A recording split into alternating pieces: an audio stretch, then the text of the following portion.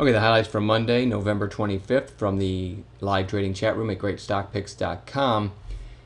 This was on one of our watch lists, I think on maybe Thursday or Friday, I'm not sure, but IPCI made this huge move. I said this deserves to be on watch. It could give a really nice trade one of these days. Well, then you had 3 days down on declining volume, and so this one had potential. This is what it looked like last night going into today's session. Let me move the daily out of there now. Okay. And then on an intraday basis, what it looked like today, opened up strong on nice volume, kind of put in a rounded bottom here, but I've drawn a line at the open, okay? So my call for the chat room was if we get through the open, kind of turns the daily candle from a red one to a green one, and not very far from a high of day break. So I liked it, and it was only 7 cents risk. I called it long 377, basically above the opening price, with a stop at 370, and there's the trigger. All of a sudden, you get volume. People start to find it. Next thing you know, we get that new high of day print. And then other people start to chase it, and just a really nice move. It's everything I said that it could be. From 377 went to 440. 63 cents move on a $3 or $4 stock is a huge percentage gain on only 7 cents risk. And some other highlights from today. Lionsgate, LGF. Just getting killed here on an intraday basis, which this one likes to do. After a big opening like, what was it, Hunger Games this weekend. They like to sell the news on this thing, but this one was getting ahead of itself, volume, shape, everything. I went ahead and called this long at 31.06 with a low of day stop, and it doesn't look like much, but we did get a move up through 31.50 here.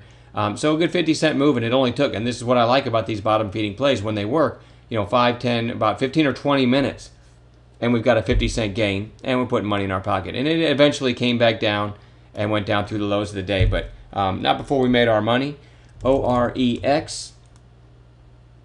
Nice gap up on this one, then it pushed through the high of the day. And then when it came down and took out the low of the day, it met some long parameters for bottom feeding that I use. And I went ahead and called this long at 613 with a stop 9 cents below. And again, this went all the way up to 649. It doesn't seem like much, but on a $6 stock, a 30-something cent move on 9 cents risk is pretty nice. And then my last highlight from the day was Akamai, AKAM.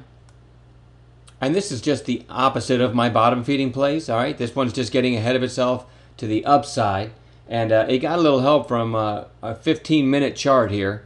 The 200 period moving average on a 15-minute chart can oftentimes act as support and or resistance. So now we're getting intraday shape to the upside, and it's hitting the 15-minute 200 period moving average, and I'll show you that real quick. There it is. That's that purple line. You notice that now these are 15-minute candles, and it's hitting that purple line. And, I had trouble with it back here too. Sometimes it's good to look at a stock and see if it's one that does react to the 15-minute candle 200 period moving average. So I went ahead and called this short right off that 15-200 is what we call it, at 45.22. And look at that reversal right there. And it went all the way down to 44.56. So I think that was a 66-cent move on 9 cents risk without ever coming close to stopping out. So there's the highlights from today. I didn't expect to make much money, and it ended up being a pretty darn good day. Just a reminder, Thanksgiving week. Tuesday should be slow. Wednesday should be slower. Thursday the market's closed. Friday's a half day. I don't think I'm going to be working Friday. So Tuesday, if we're going to make some money, it'll be Tuesday, and then Wednesday morning, I think things are going to die down Wednesday afternoon. So enjoy your holiday week of trading, and then if you don't hear from me again, enjoy your Thanksgiving, and we'll see everybody next week. But I am going to be in the chat room Tuesday and Wednesday, and then we'll be back on Monday. All right, have a good night.